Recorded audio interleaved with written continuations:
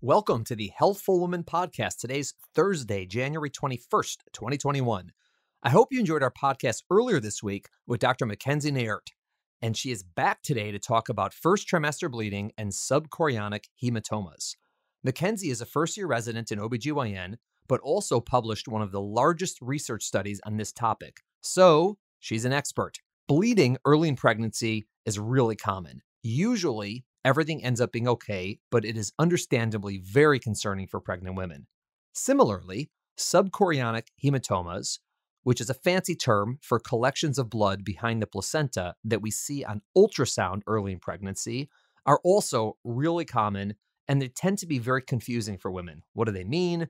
Should I be worried? What are we going to do? So Mackenzie and I talk about these related topics as well as the findings from her study, which are super helpful and fortunately quite reassuring. Next week, Dr. Zevi Hamburger returns to the podcast to talk about epidurals. Definitely stay tuned for that one. Thanks for listening. Have a great day and have a great weekend. Welcome to today's episode of Healthful Woman, a podcast designed to explore topics in women's health at all stages of life. I'm your host, Dr. Nathan Fox, an OBGYN and maternal fetal medicine specialist practicing in New York City. At Healthful Woman, I speak with leaders in the field to help you learn more about women's health, pregnancy, and wellness. All right, we're here again with Dr. Mackenzie Naert, who was with us before to talk about her transition from medical school to residency and what that's like. Mackenzie is an OBGYN resident in Boston at the Brigham, and she's a graduate of Mount Sinai Medical School. We did research together. She's one of my favorite humans. And I'm really excited that you're back to talk about the topic of subchorionic hematomas and vaginal bleeding in the first trimester of pregnancy. Mackenzie, welcome back. Yeah, thank you. Thanks for having me again. Let's just jump right into it because, from the last podcast, everyone already knows who you are and everyone thinks you're, amazing and super nice. And if you didn't hear that podcast, go listen to it and you'll be convinced. So let's just start. How did you get interested in studying this particular topic? Yeah. So, when I was sort of trying to think about what I wanted to spend my dedicated year of research doing, I knew that I wanted to do something that was going to feel really clinically important. And when I say clinically important, I mean both in terms of patients and patients having questions and wanting answers and, providing good data for them. And then also from the provider side, I wanted to be answering a question that, physicians, OBGYNs, and MFMs found themselves often encountering. And so when I, started meeting with Dr. Fox, him and I were talking about different research ideas. And I also took the time to speak with a lot of other physicians in his practice, of which there are many awesome people who I miss a lot. And one of Dr. Fox's colleagues, Dr. Noxie, had done a little bit of research looking at outcomes of subchorionic hematomas in twins. And in doing that research, she really realized that there's not a lot of great data out there about outcomes of singleton pregnancies, so one baby pregnancies with subchorionic hematomas. So I did some initial research myself and spoke to other doctors and, sort of determined that, wow, this is a really important clinical question because a lot of women are diagnosed with subchorionic hematomas during the first trimester and occasionally even the second trimester of pregnancy. And there's just not a lot of data out there. And the data that is out there has a lot of significant limitations in terms of what type of patients were included in the studies and what variables were controlled for. And because of that, it was very difficult to counsel patients with subchorionic hematomas on the outcomes. So from all of that preliminary research, I sort of decided, and Dr. Fox and I sort of figured out that this would be a good thing for me to spend my research year studying. That's fantastic. So I love that you picked this topic. I was also super interested in it. So what I wanted to do is I wanted for you and I to take a step back and just talk about sort of the clinical situation. So what are we talking about? What's happening? What are we worried about? What are patients worried about? And sort of and then go into, okay, what did we study and what did we find? So just to take a step back, what exactly is a subchorionic hematoma? Because that's a lot of big words there. To sort of break it down, a hematoma just generally means a collection of blood. So you can have hematomas in many other parts of the body. a lot of people have heard of, like a subdural hematoma or an epidural hematoma, and these are collections of blood around the brain. So a subchorionic hematoma is referring to the chorion, which is one of the layers of the fetal membrane surrounding the pregnancy. So a subchorionic hematoma, sub meaning under, is therefore a collection of blood under the chorion. So it is something that can be visualized on first trimester ultrasound. And I think, most of the time that is how patients first hear about a subchorionic hematoma is, they're getting a routine first trimester ultrasound or, potentially an ultrasound because they were having some vaginal bleeding. And the ultrasonographer or the physician tells them that they see a subchorionic hematoma. Right. So when we tell patients there's a subchorionic hematoma, people sometimes say different things. Like patients come to my office and say, oh, I had a blood clot or I had a collection. It's Mm-hmm. all really the same thing. I mean, the placenta, attaches to the uterus, and generally it's flush up against the uterus, and all the blood flow just goes into the uterus, like through the uterine wall and into the placenta.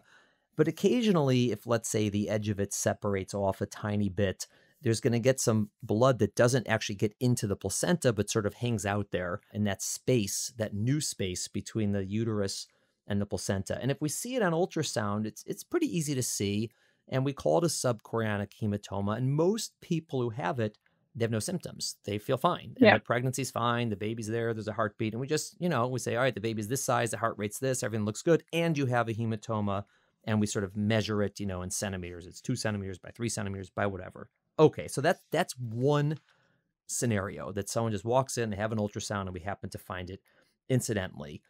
And how is that different from, let's say, someone who comes in with bleeding? Because it may be due to the same cause with the placenta separating a Exactly. little bit. So, and how is that usually described or thought about? So when someone comes into the office with bleeding during the first trimester, or, often we'll have these patients, call in and, sometimes overnight or during the day, or they'll come into labor and delivery triage and say, hey, like I'm a little bit concerned because I'm having some bleeding. And I think, the important thing for patients to know is that bleeding in the first trimester happens, it can be in up to 1/4 of women of pregnancies. And I think, there's a lot of different causes for that bleeding.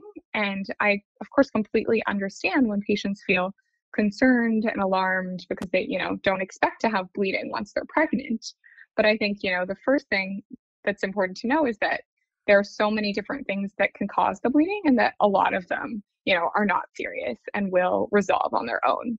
So it's not, something to initially be overly concerned about. One of the other reasons it freaks people out is the synonym for first trimester bleeding is threatened abortion, which is like two scary words put together. And so it's like Totally. people are like, I have a threatened abortion? That sounds horrible. And all it means, it's the term that was given to people who have bleeding and you don't know what's going to happen. And I agree, it's very common, a fourth, a third, some significant percentage of women will have bleeding in the first trimester. And the vast majority, nothing happens. They don't miscarry, everything, it just goes away and they're fine. And the reason it sort of gets mixed together with this subchorionic hematoma, the reason these, we're doing this podcast together, why they sort of get intertwined is they're both very common, right? It is common for women to have bleeding. It is common to find a hematoma. It's common to have them together, or you can have one without the other. But the thought is that is an overlapping mechanism, this idea of like the placenta separating a tiny amount, right? The placenta separated a huge amount, like someone would miscarry because you can't have a pregnancy if there's no placenta attached. But if it just a little tiny bit separates, sometimes that collects as blood that doesn't go anywhere, and that's a hematoma. And sometimes it tracks out the cervix, the uterus, and they have bleeding. And so the thought is if someone has one of these, maybe they're at a much higher risk of miscarriage. Because if the placenta separates a little bit, a tiny bit, maybe it's going to separate more and they'll miscarry. And Hmm. again, so we frequently see them together and there's a lot of overlap. And it's part of the reason that the research is complex, because if you look at a study on hematomas, well, how many of them had bleeding at the same time? Or how big were the hematomas? Or did they have other risk factors for miscarriage? Or why were they getting an ultrasound? Sometimes higher risk patients get ultrasounds and lower risk patients don't. And so you would only find the hematoma on someone who's already at high risk. And there was so much Yeah. about that. So when, clinically, when we would see patients who had either of these, we'll go over what we did. But one of the things is it's very hard to sort of tell them what is the likelihood that this is going to be fine versus the likelihood that it's not going to be fine, other than sort of our gut, our intuition. Because if you look at the studies, they're all over the place. I mean, there was data everywhere on these hematomas, for example. And so it was a really good reason to do the study, to try to tease that all out.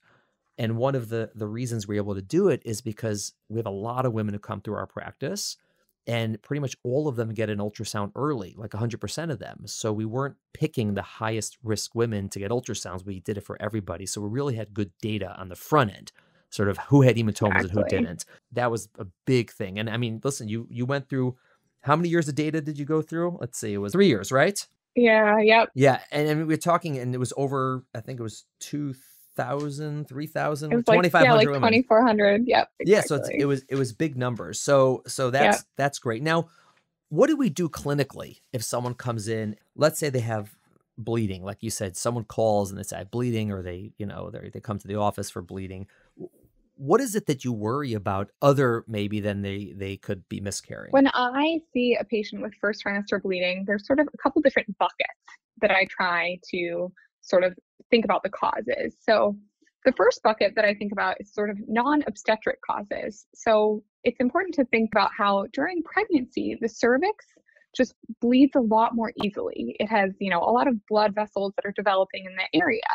And so people can have spotting or even light bleeding after things like sexual intercourse or a pap smear or a pelvic exam, things that might not normally cause this patient bleeding. But because they're pregnant and their cervix is very vascular, they might have some bleeding. So I think when I'm evaluating a patient with first trimester bleeding, I'll often do a speculum exam. And depending on other symptoms, I might do additional things to try and look at the cervix and see, sometimes the cervix has a polyp on it, and that can be the cause of the bleeding. Sometimes you can tell that the cervix is just really inflamed, and the patient might have cervicitis, or they might have, vaginal discharge and itching and other symptoms that would make me think that this patient has vaginitis, and that might be, the cause of their bleeding. And so I like to sort of think about those causes and sort of try and eliminate those things as causes of the bleeding before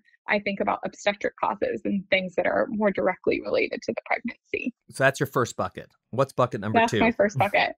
So then bucket number two is obstetric causes. Mm-hmm. And I think, this is what people are really worrying about when they have vaginal bleeding during early pregnancy, because people are worried about pregnancy loss. But you can have vaginal bleeding in a viable intrauterine pregnancy that isn't associated with pregnancy loss. For example, one of the things that we think about is implantation bleeding. Right. And 1 to 2 weeks after fertilization, when the fertilized egg is implanting into the lining of the uterus, it's totally normal and healthy and physiologic to have some bleeding at that time. So that's, one of the things that I'm thinking about. And when you said, you specifically used the term intrauterine pregnancy, why did you use that specific word? When a woman takes a new urine pregnancy test at home and, has, the plus or the correct line on the stick indicating a pregnancy, what we're testing for is a hormone called beta-HCG.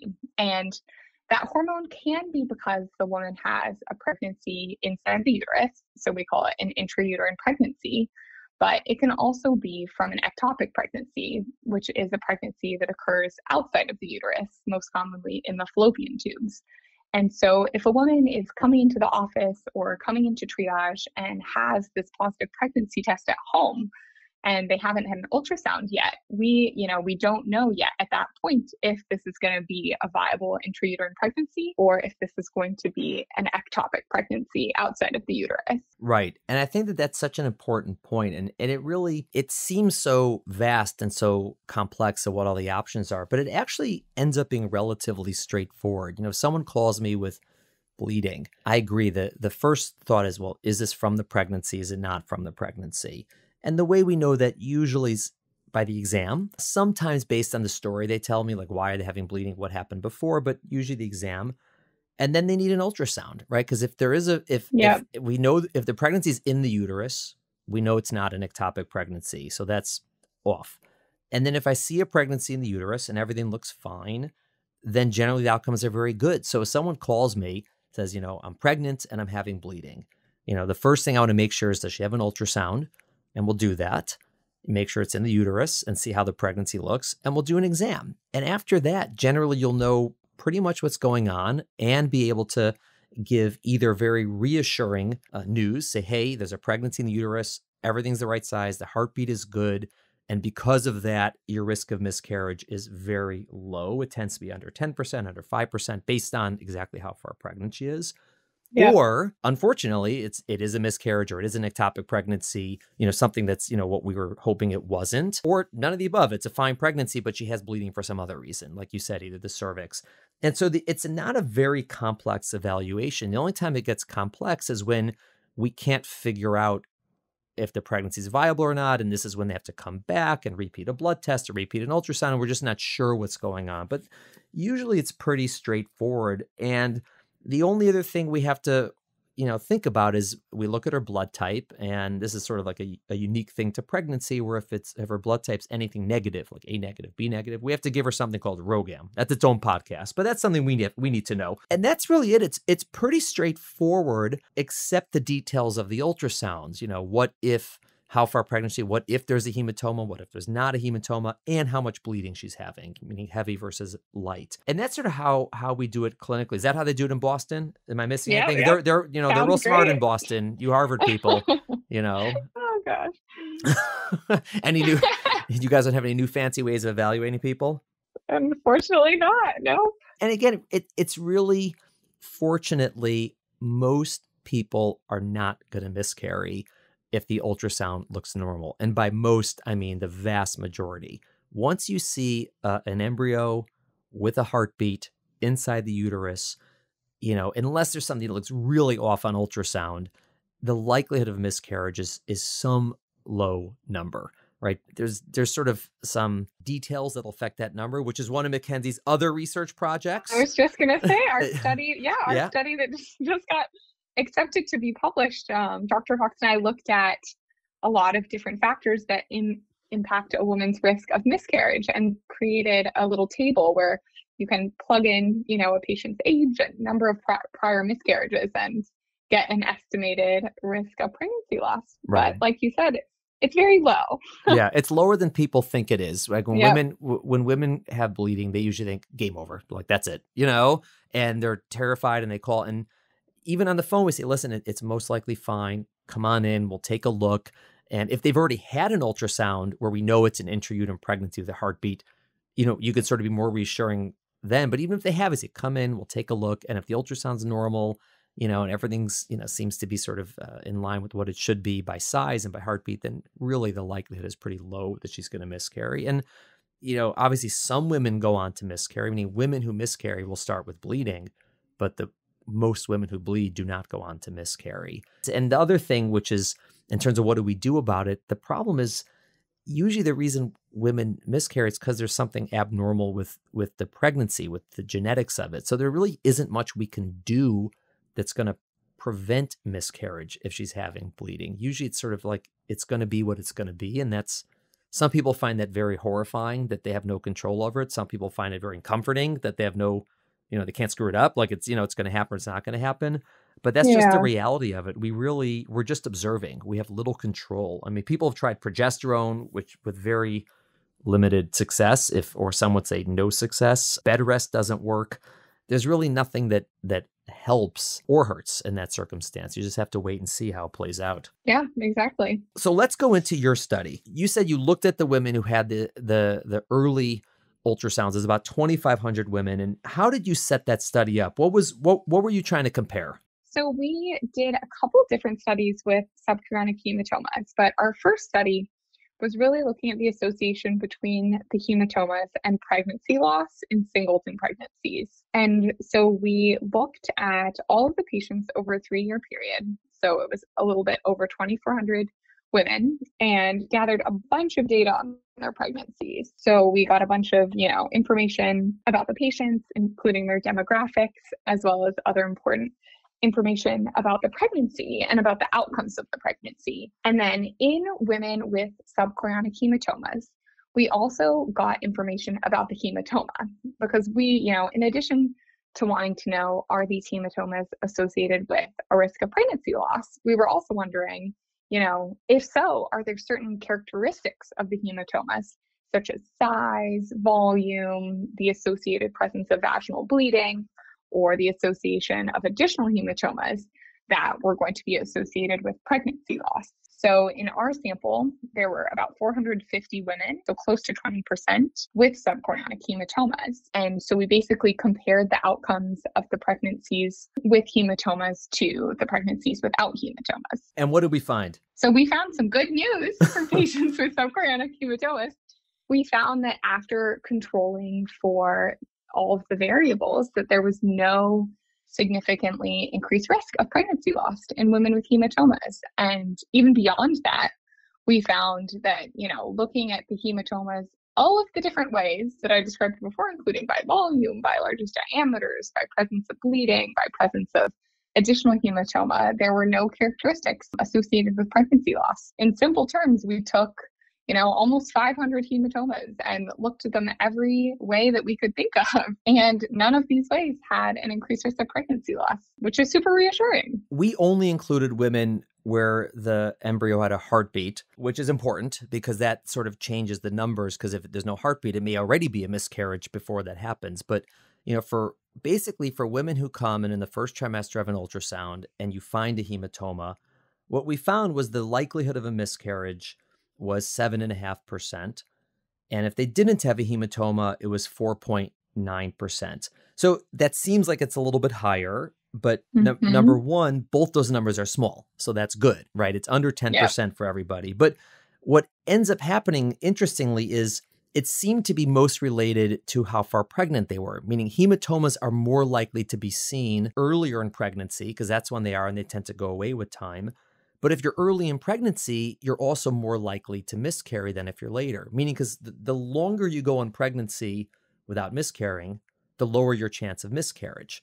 And because you sort of made it that far, it's like a sort of like the TV show Survivor, like you've made it to the next week, you made, and so it's, Exactly. it's literally like that. So meaning, for example, the women we saw who were 6 weeks, the chance of miscarriage was 12%, but by the time they got to, let's say 11 weeks, it's only 2%. Which makes sense. And so it seemed to be that the reason the hematomas had a slightly higher risk of miscarriage was because they were only seen earlier. It wasn't really because of the hematoma. And that was interesting because, again, older studies, they weren't as big. They didn't have as many numbers, like as many women with hematomas to try to sort this out. And some of the studies made it seem like if you had a hematoma, your risk of miscarriage was much higher. And we did not find that. And it's very reassuring. I see women in ultrasound now and I see, everything looks fine and I see the hematoma. I tell them, don't worry about it. Like your chance of miscarriage is low and it's not higher than if you didn't have the hematoma, which is really great. And that's an important thing. And then what was the follow-up study did? Because there's also some thought that maybe it affects outcomes later in pregnancy, not related to miscarriage, things like preeclampsia or how the baby's going to grow or preterm birth. Second study, we sort of took the research one step further, and we were looking at outcomes later in pregnancy. So we looked at the gestational age at delivery, thinking about risk of preterm birth. We also looked at birth weight, and specifically birth weight less than the 10th percentile for gestational age, also known as intrauterine growth restriction. And then we also looked at conditions that are associated with the placenta, such as placenta abruption, as well as gestational hypertension and preeclampsia. And once again, we found what is really, reassuring news for patients, because we found that there was no increased risk of these adverse outcomes later on in pregnancy from having a first trimester subchorionic hematoma. This was great to find this out. I mean, I remember when we first looked at the results, how excited I was that it came out this way, because you don't really know how it's going to play out. You may have, your sort of gut of what it's going to be just from, taking care of these women and sort of seeing it, happen. But to really, collect all the data and look at it and analyze it, it was really exciting. And there's a reason that these got published. I mean, both of these studies got published in Obstetrics and Gynecology, which is what we in the business call the Green Journal, because the journal itself is green. But that's like the American journal for OBGYN. That is the one that's in the US, the biggest one.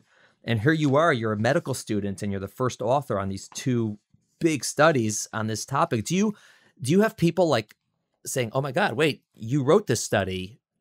I just looked this up." Does that happen to you in residency? Like, are people starstruck by you? Yeah, I wouldn't say starstruck, but I have found it really cool when I've been, in a patient encounter and heard, another doctor counsel a patient about subchorionic hematomas and share these results. And, I don't know if anyone's ever like made the connection with, oh, that's that girl sitting over there in the room or that girl in the hallway. But that's that intern crying in the hallway. Yeah. yeah, exactly. Yeah, but in my mind, I'm smiling. I'm like, oh, that's kind of cool. And I think, there's definitely a bias in research against publishing what are considered negative studies.